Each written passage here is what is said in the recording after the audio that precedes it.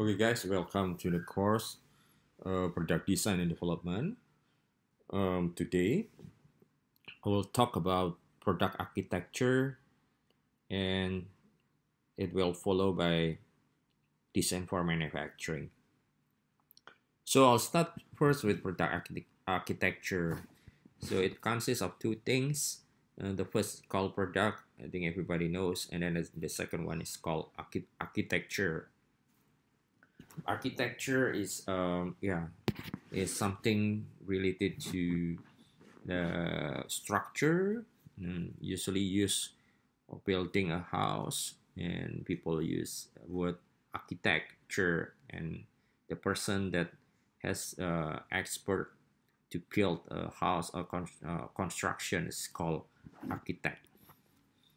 So it's taken from the same book, yeah, with the same title called architecture or product architecture. If you look at here, so starting from the planning and concept development, now we are starting to go to system level design. So in the system level design, it is more on the composition decision. So product architecture is determined early in the development process. Okay, this is one example. Hewlett Packard DeskJet printer or HP DeskJet printer. So let's take a look.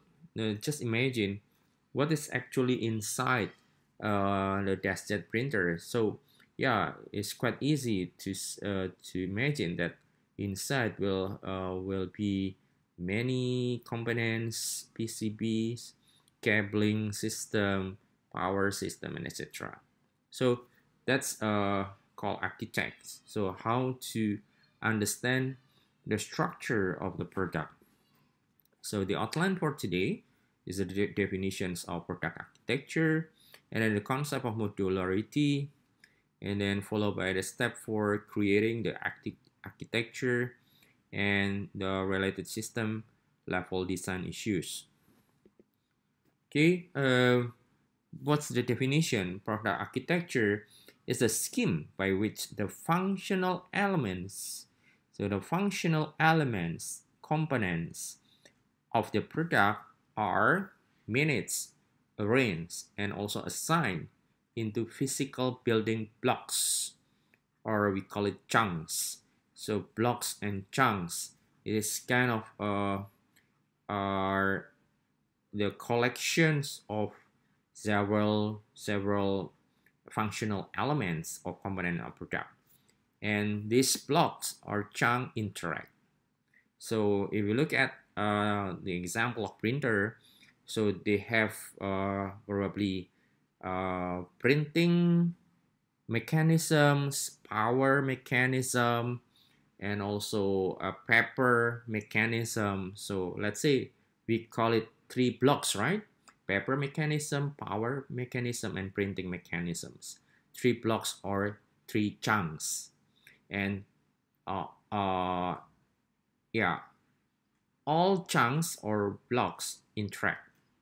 Yeah, that's a very simple understanding of physical blocks or chunks. So the arrangement of functional elements into physical chunks becomes the building blocks for the product or family of products. Okay, so the physical chunks, if we look at maybe as an analogy, if you build a house, a house consists of maybe yeah, it has many pillars, okay, pillars or walls, or and it has roof and also flooring system and has cabling system and etc. So this is the same. So product consists of many modules or blocks or chunks, and every module has function and all modules are interacted. So considerations at the product architecturing. So how will it affect the ability to offer product variety? Yeah, that's a question. So how we need to decide the product variety, and also what kind of costs that affect it, and how about the lead time? More complex product, the lead time will be longer, and more variety in terms of materials, and the lead time also longer, and we have to consider whether we have suppliers or not, and then how will it affect the development process management as well. So in product architecture, we have two common architecture. The first one we call it modular, and then the second one we call it integrated. Of course, they are different, totally different. Okay, modularity or modular, and integrated or integration. So what is the difference? So modular chunks or blocks implement one or a few functional elements in their entirely. So it means that its functional element is implemented by exactly one physical chunk. So it means that one chunk carries one function. Okay, one chunk has one function. Then the interaction between chunks are well defined and are generally fundamental to the primary functions of the product.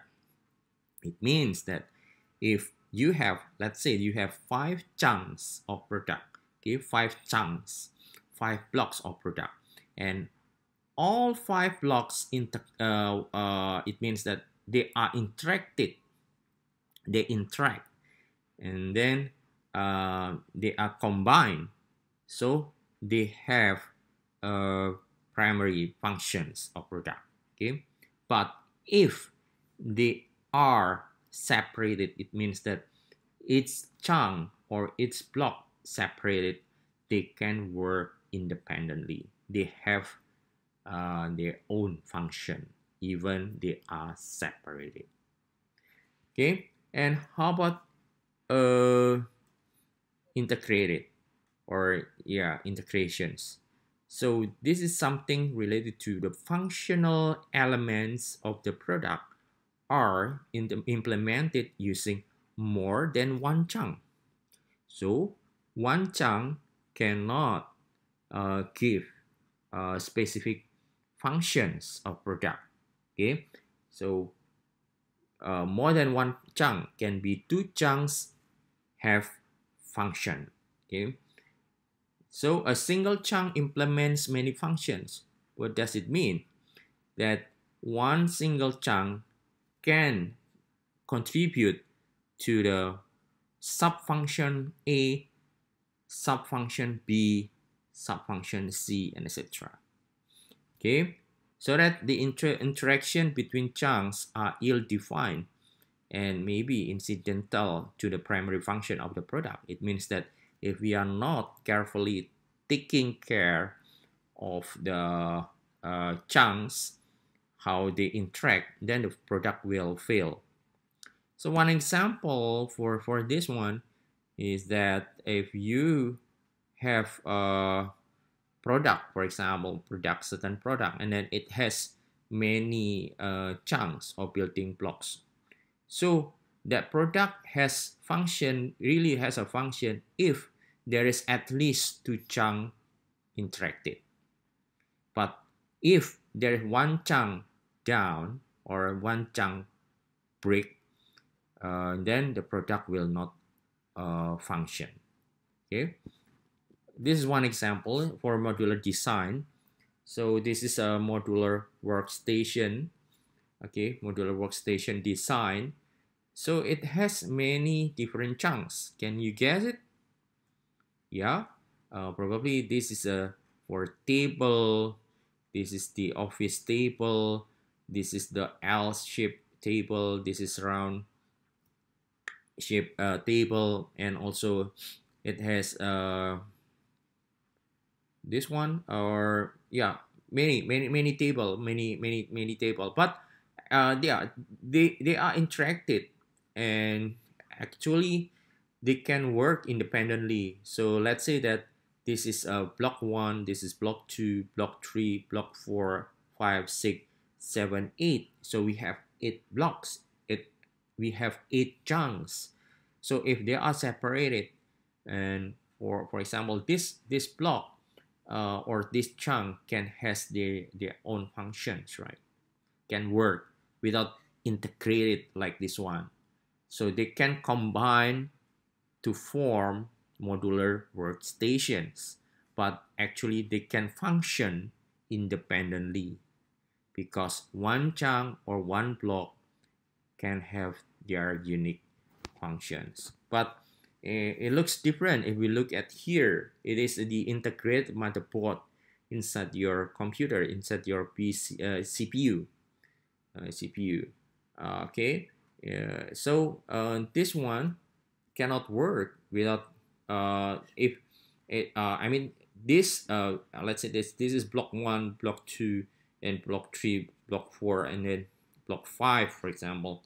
So they can work, this product can work if all blocks functioning. But if let's say that this is yeah, this block has a problem, then I guess there is a problem with the entire product performance. Okay, so some factors that affecting architecture modularity. So we think about modular or not, because modularity sometimes it works, yeah, it works well for modular design, but sometimes it is very costly, and sometimes we prefer to integral or integrated design. So it influenced by product changes, variety, component standardizations, product performance, manufacturability, and also product development management. Okay, we take a look one by one.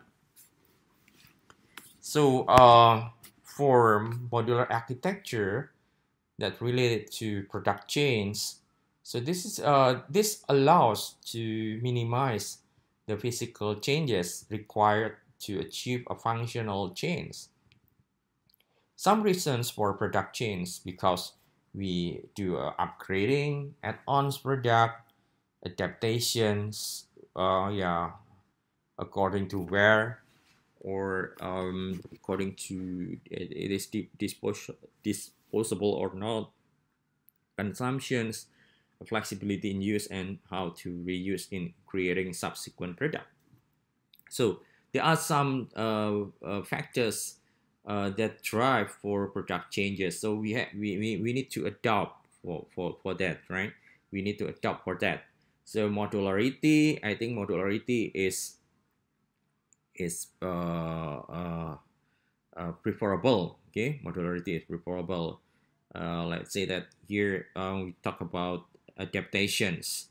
So yeah, adaptations adapt to different operation environment. It means that yeah, sometimes okay, let's say that yeah, you are now your product working in the voltage of 220, right? 220. So so we have to think about what if your product can only work in 110 volt. It means that it is it is appropriate for 110, but actually now you are in 220. So we need adaptations, right? We need a product called stabilizers, step up and step down stabilizer, and we can adjust. Okay, that product can work, but we need other tools or device to adjust. That's one example. Okay, so the key point here is flexibility. Okay, flexibility for modular architecture. Okay, next, product variety. So it talks about the range of product or models concurrently available in the market, and modular can vary. Modular can vary without adding tremendous complexity to the manufacturing system. So it means that, we agree that product variety is driven by customer needs, right? Customer demand, and but we have to look at, we have to think about the complexity of the system. I think good product is not too complex, but good product can be flexible enough. Okay, and component standardizations, yes, it talks about how to use the same components in multiple products. So don't use a component that's very difficult to find in the market.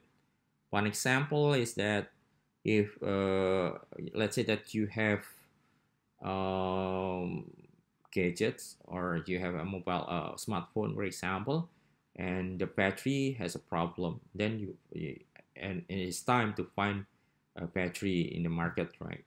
And it is easy to find battery because battery for mobile phone or smartphone is standard component. Yeah, the size, in terms of the size, and also the power is a standard. So don't use non-standard component. And also it's very important, that's related to how to increase the production volume. Okay, and it become a problem if the production volume is high and you are not using a standard component. Okay, and then product performance for integrated design, it is to allow optimizing the performance for an individual integrated architecture. Yes, and how to allow function sharing. So how to implement multiple function using a single physical element, and how to allow for redundancy to be eliminated through function sharing and geometric nesting. It means that this is related to the manufacturing cost. Means for integrated design, if you can see, you have seen in the previous slide that integrated design is actually depends on the performance, all good performance of all chunks or blocks. So make sure that that all chunks work well so that the performance of the product can be achieved, right? Maybe you are asking that which one is cheaper, modularity or integrated product, modular or integral? I think, modular is more expensive than integral, right? Okay, in terms of manufacturability, so design for manufacturability or manufacturing, or DFM, can be performed on the chunk level but not across several chunks. For example, how to minimize the total number of part counters. It means that design for manufacturing is talking about whether that product can be manufactured or not. Can be manufactured, can be looked from the complexity of the design, and also the components that use for that design. Again, standard component is very important. So make sure that standard component is used. Thus, it is more applicable to integrated design. Yes, manufacturability, because we think about not not produce only one product, but we need to manufacture more than one product, because last week or in the previous chapter we talk about in industrial design. So design for manufacturing is also important. And then product development management, better for modular architecture. Yes, its modular chunk is assigned to individual or a small group, right? Because it has functions and known and relatively limited functional interaction with other chunks. Yeah, okay. And this is not as easy for integrated architecture, and because the detailed design will require close coordination among different groups. Okay, guys, so product development management is quite challenging. Okay, it's quite challenging for integrated architecture, because in integrated architecture, once again, guys, integrated architecture, you have to make sure that the coordination among different groups, that making components of the product should be well managed. Okay, but for modular can be independent, and product development management can be more flexible for modular architecture compared than integrated architecture. Okay. So, yeah, back to the basic of architecture design process.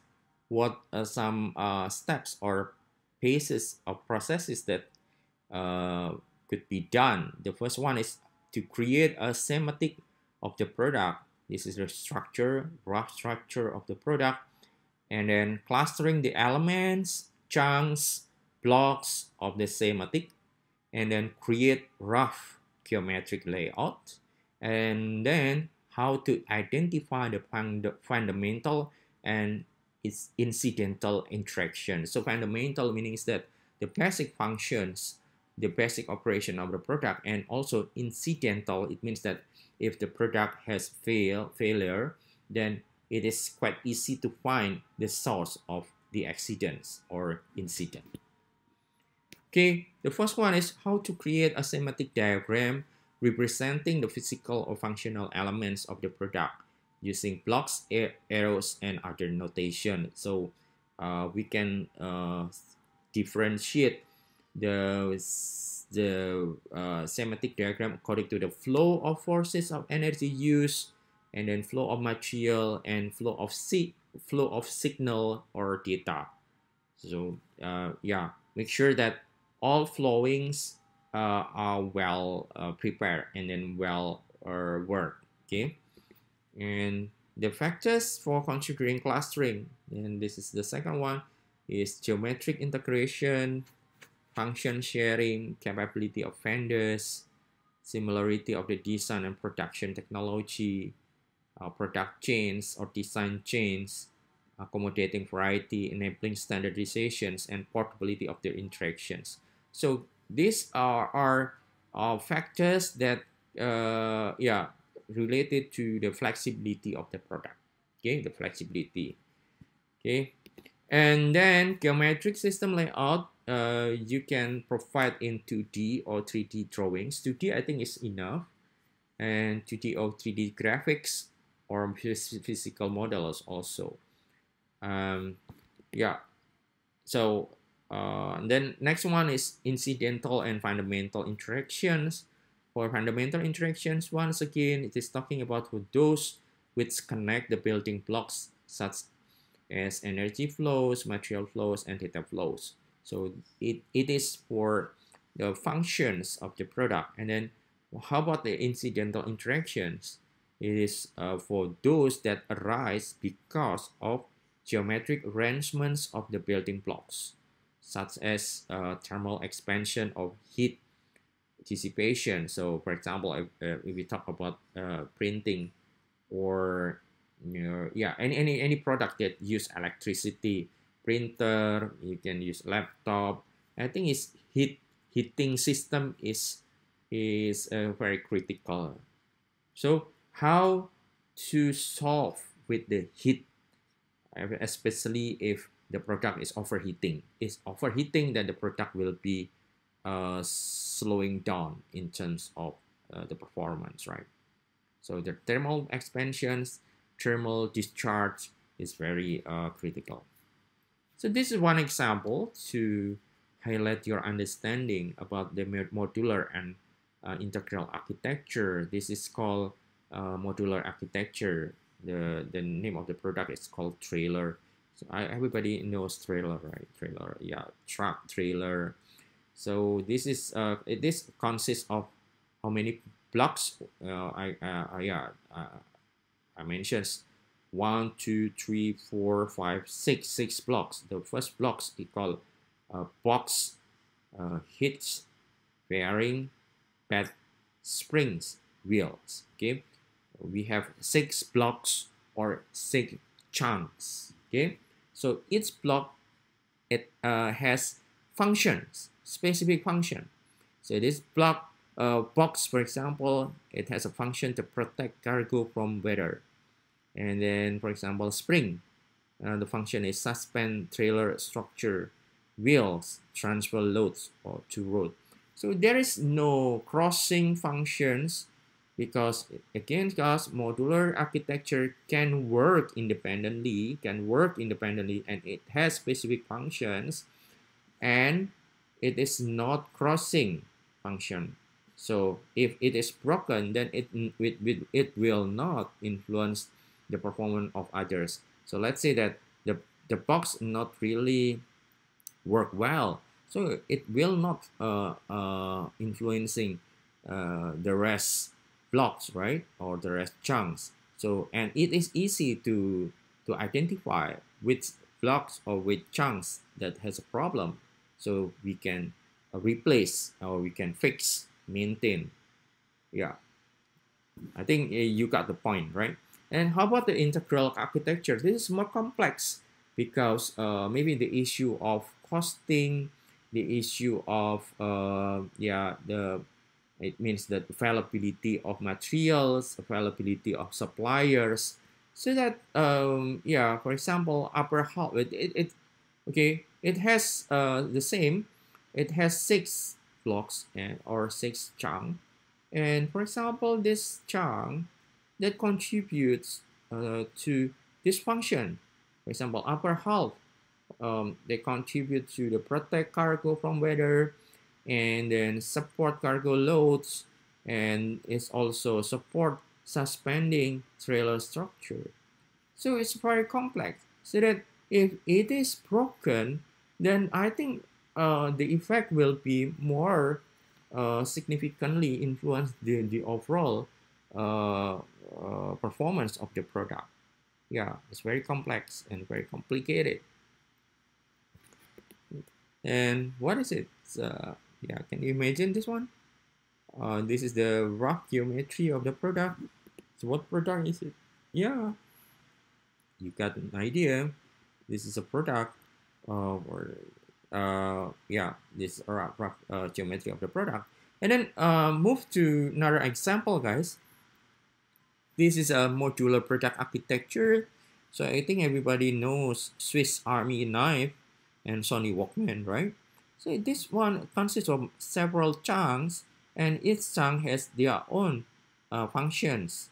And this one also several chunks, right? Like earphone, and then it has this mechanism in Sony. So let's say that yeah, between chunks they can work independently, but when they are combined, well combined or well defined, here we use well defined and work, and they can provide you with good performance of the product.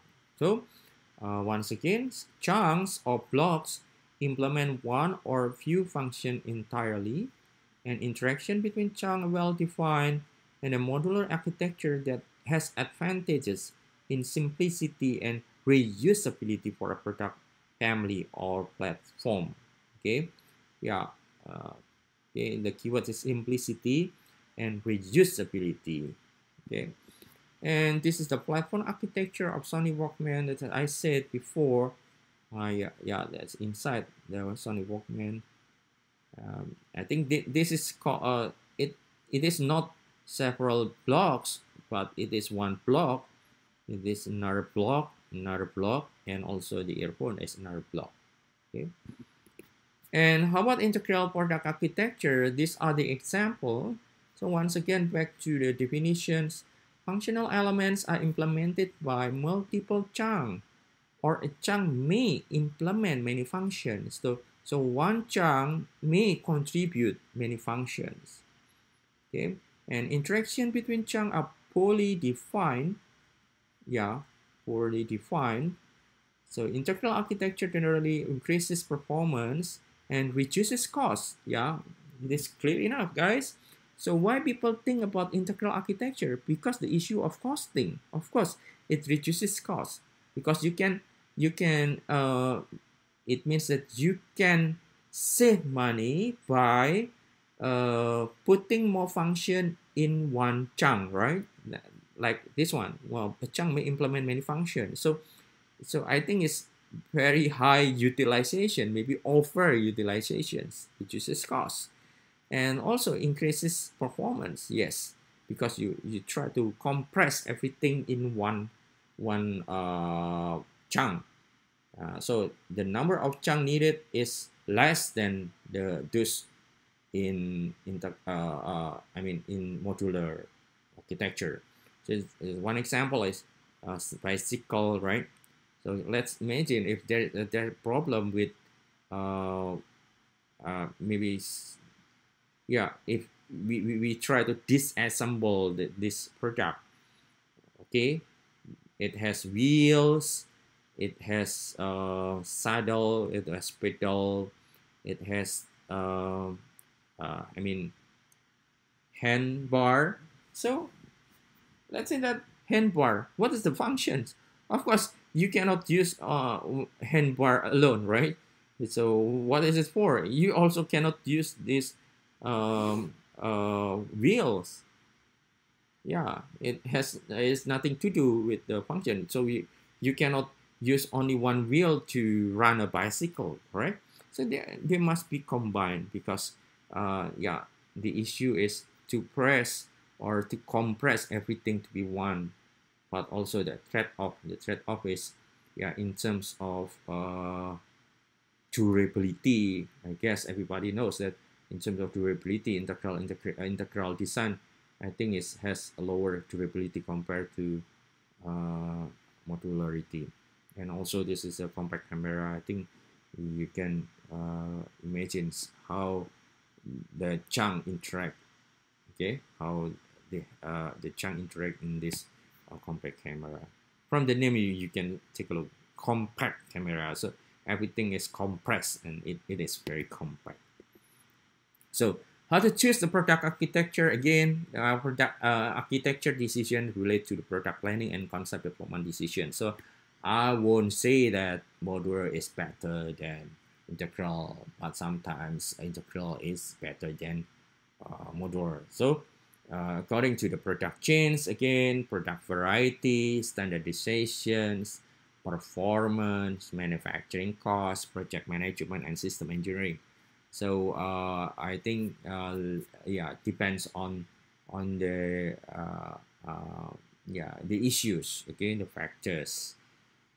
Okay, the factors.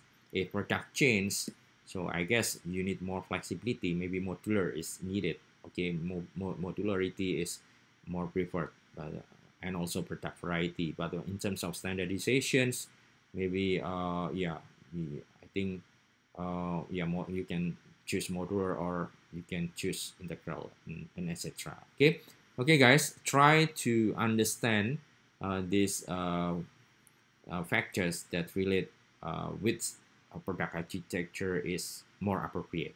Okay, and this is another example called integrated control panel. So we don't say it is modular control panel.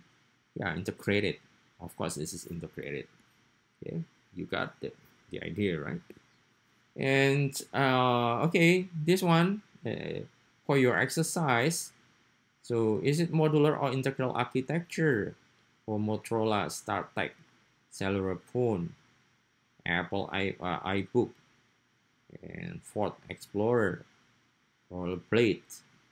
Yeah, and yeah, again, in the concept of integral and modular apply at several levels. So I think the more critical level is called components because this component is yeah, the component is the lowest level or the bottom level of product that you can find the component in suppliers. So here in component, make sure that yeah, on the component there is a blue arrow and red arrow.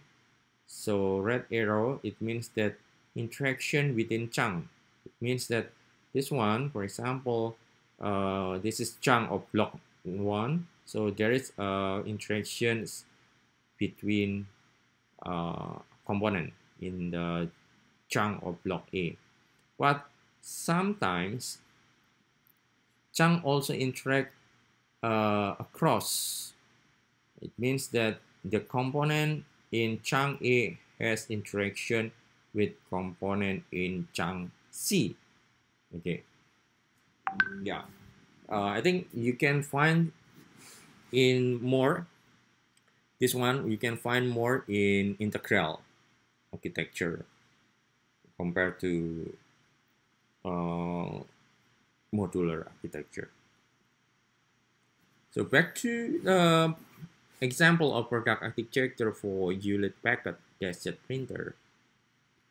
And this is a schematic diagram for desktop printer. So we have functions. This is step by step that how the printer works. So enclosed printer, provide structure, support, print chart, cartridge, and position cartridge, and etc. etc. So yeah, this one is the flow of forces of energy. This one, the black line, and then this is the thick one, and I think the another line we call it flow of material. This one and this one, and this is the flow of signal or data. That one, yeah, intermittent line. So the red box, this is very important. So what is the red box? It is called chunks. Okay, it is called blocks. So we have 1, 2, 3, 4, 5, 6, 7, 8, 9 blocks, or 9 chunks. The name is enclosure system, chassis system, paper tray, printer mechanism system, print cartridge system, user interface port, and then logic port, power cord and brick, and host driver software. So this is an example of printer. Okay, how about the geometric layout? Yeah, it looks like building a house. It is the house for printer, and then this is the logic port, printer cartridge, paper tray, printer mechanism, user interface port, and also this is yeah, another geometric layout 2D, and this is a 3D. So for your project later, you also can provide in 3D and also 2D. And then the incidental interactions. So what interactions? So the potential damage or potential interactions or potential incidental. Yeah, for example, for paper tray and printer mechanism, there's a preparation. So let's say that the preparations has a certain point, right? The maximum point for preparation. So if the preparations beyond the certain point, then there is a problem with the paper tray. Why the preparation level increasing? Once there's probably there's an earthquake, or when the printer fall down. Yeah, it has a high vibrations, right? And also thermal distortions, shielding, thermal distortion again, and etc. So please find the incidental interactions between chunks. And this is the type for modularity. Yeah, we can use a swapping modularity. Please take a look at the blue object here, swap modularity, sharing modularity, and sectional modularity like this one, bus modularity, fabricate to fit modularity, and mixed modularity. So modularity can be anything. So modularity again, guys, yeah, once you have a product, it has many chunks, and each chunk actually can work independently. Okay. Okay, for our conclusions for product architecture, Yes, architecture choices define the subsystem and modules of the product platform of family. The architecture can be two things, the modular and also the integral. And architecture determines what? Ease of production variety, visibility of customer modifications, and the system level production cost. Of course, the key points for any architecture design is that costing issue, modification, it means that flexibility, and also the variety, because the product will be varied in term, in the function of time, right? And again, the key concept is modularity and integral architecture, and then how to cluster into chunks. More clustering, I think, is more efficient. But remember, if you put everything to be one chunk in terms of cost, maybe it is very efficient. But in terms of the performance of product, there is a trade-off. Okay? I think that's all, guys, for today lecture on product architecture. And we will continue with the design for manufacture. Thank you. Bye bye.